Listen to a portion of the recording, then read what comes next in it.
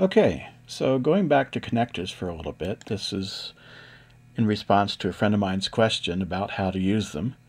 I'm going to create two connectors. One is a curve morph with a label test A.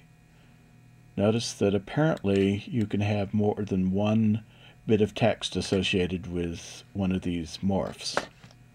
I'm going to call it the first node. And I'm going to create a second node, test B, which is an ellipse morph. And I'm going to create a connector from A to B. Now, my friend was asking, how the heck do you know what is connected from A to B? Well, it turns out that if you look at a node, like the first node, A, and you ask it for its connected constraints, let's inspect them, you get a set which happens to have one item. Now if you looked at this, it would have several items. This node right here would have several items. If we inspect it, I have no idea why that happened. If we inspect it, we will see that it has self-connected constraints. Print it. It actually has 1, 2, 3, 4, 5 of them. And in fact, 1, 2, 3, 4, 5 are the connections. So, with this first one, we only need the first connection. There happens to be only one. So we request the first connection, and we find it's a line constraint. And then we want the owner, I found out the hard way, which is a connector morph, which is the thing that goes between the two of them. And then, if we actually request the connected morphs, we get the first and last morphs that is connected to. The ellipse, the curve, which is defaults to a diamond shape, and the ellipse, which is an ellipse. And if we check, we can add an arrow to our connection, make forward arrow, and now it goes from A to B with a little arrow pointing forward from the beginning to the end. But if we check, our connected morphs are still the ellipse morph, which is the end, the curve morph, which is the first morph, and the ellipse morph, which is the last morph. Now we can add another line if we want. You can't see it yet. There we go. See, I added it.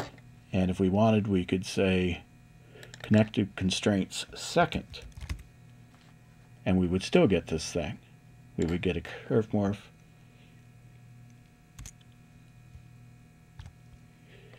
as the first, and ellipse morph is the second. Now, what if we did this?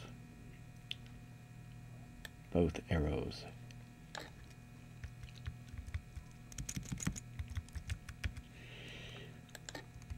We would indeed still get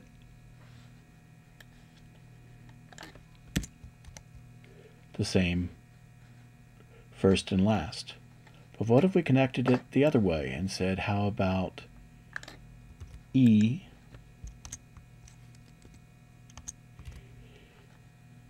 equals from morph B to morph A, and we're going to make a forward arrow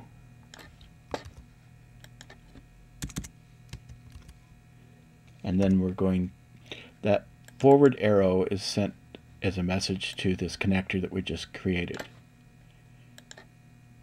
And now I'm going to cascade the reference to yourself, which is the first object. So this object here is referred to by yourself, and yourself is put into E. That's just a little convention so that you won't get some strange, unexpected behavior. At least to me it's unexpected. So let's make that. Let's see what happens.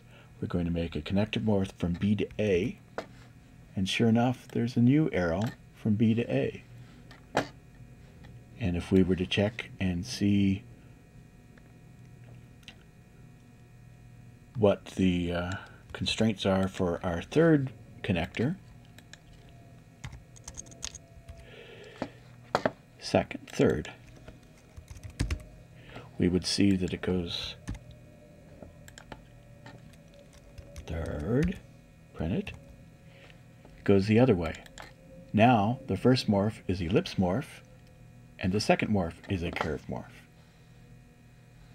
So you can see the arrows go the other way depending on which one was designated as the from morph and the to morph. That makes sense, doesn't it? So that is basically how you can find out